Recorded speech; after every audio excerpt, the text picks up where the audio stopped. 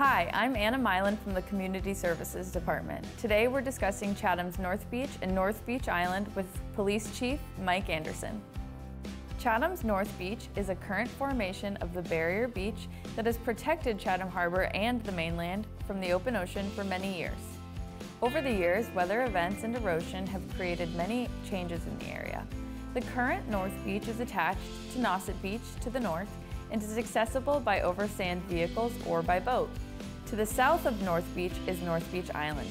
It is flanked by the north and south inlets and is accessible only by boat. These two areas are part of the Cape Cod National Seashore and are extremely fragile and dynamic natural areas. They are a valuable resource to the boating public, property owners, and wildlife.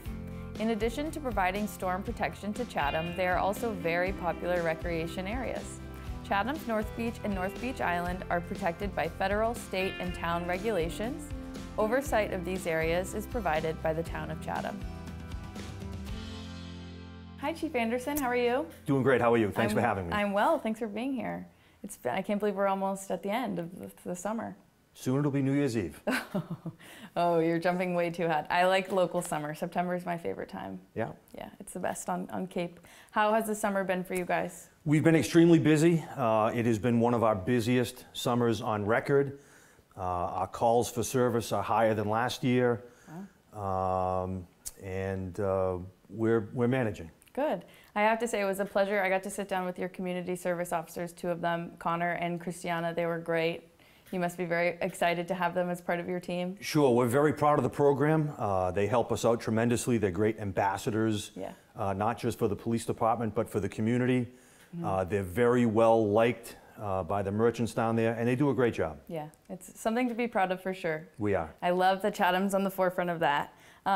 As we're past the 4th of July and entering Labor Day weekend, those are kind of two of our busiest weekends on the Cape, I feel like. How is your department preparing for the increased activity and then potential challenges that are associated with a holiday weekend? Sure.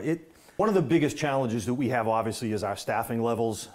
We're doing the best we can to maintain them. Mm-hmm. But this season we were hit with a staffing crisis and we're low.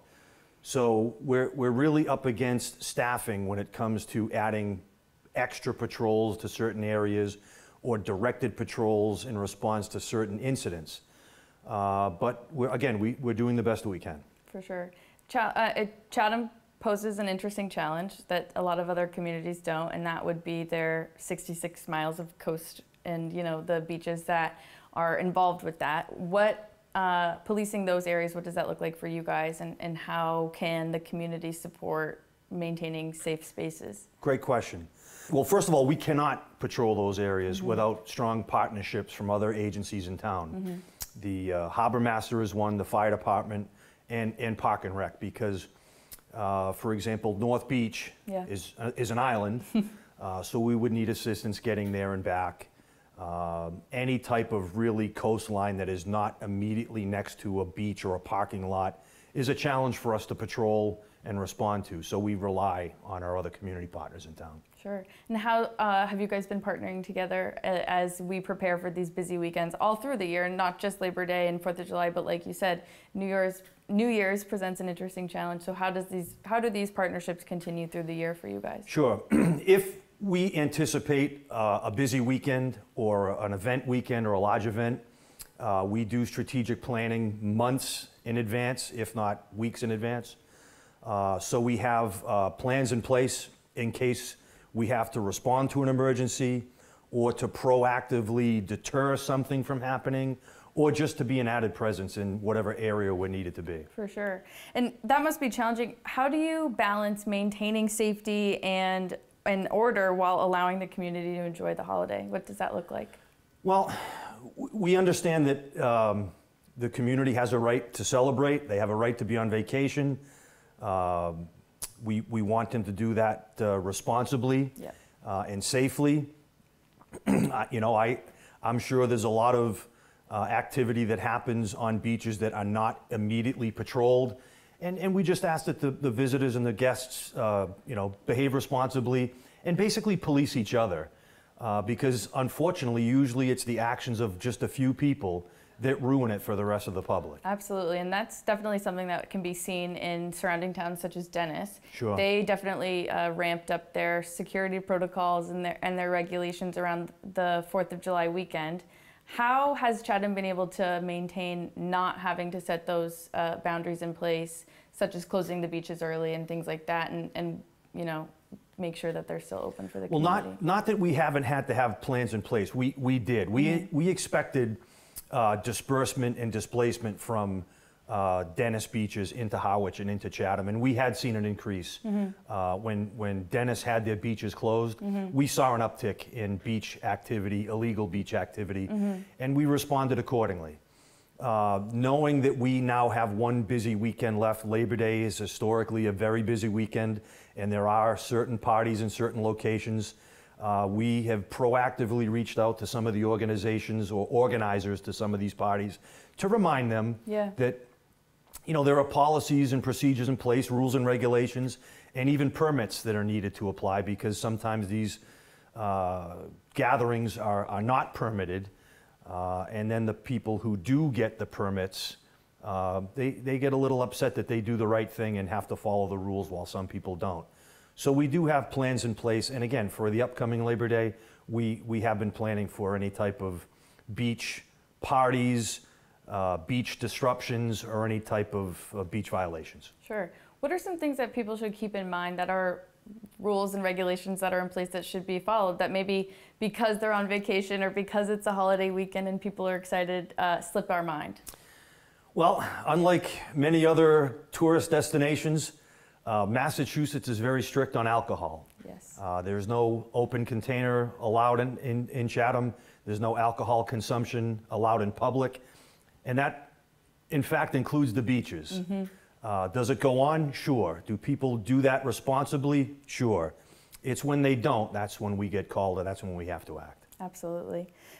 So what methods are you guys using to communicate important information amongst the collaborating organizations, but as well as the public? Great question.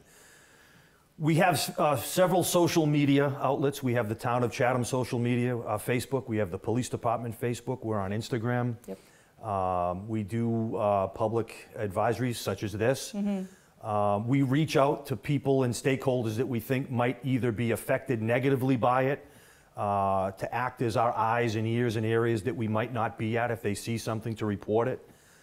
We reach out to the people that we think may be responsible for the hosting of the next upcoming one and gently remind them that there are rules and policies and permits that are required, and hopefully we can stay out ahead of that. You've mentioned permits, so can we talk a little bit about that process, what the permitting, what it looks like to get one, why you would need a permit, and how you'd go about doing that? Sure. The majority of the beach permits come from the Park and Rec Division, Beaches Division. North Beach Island is a different animal. There's old regulations that still, if you want a beach permit, a gathering permit, any type of activity on North Beach Island, that permit comes from my office and has to be approved by me. Okay. So in the past, what types of things have you allowed on North Beach? Well, if it's a gathering over 20, it's typically not allowed. Fair. But what we've seen, unfortunately, and we're trying to get the message out, is that when we have these gatherings, the hosts or the organizations behind them are not aware that they require these permits or weren't aware of the rules and regulations. And again, we have to just gently remind them. And can we access that information on your website, the Town of Chatham's It's website? on the Town of Chatham website under the Beaches Division, and I believe there is a separate link to North Beach Island itself, to be specific. Great. And so over the holiday weekend, as you said, you're collaborating with other agencies. How can we, or when can community members know who to contact depending on a type of situation that they're either experiencing or seeing go on? I know that you have 911, of course, but the non-emergency line, what are the different ways that people can reach out? I would recommend that in any situation you call 911. If you have to make a decision on whether it's an emergency or not, assume it's an emergency.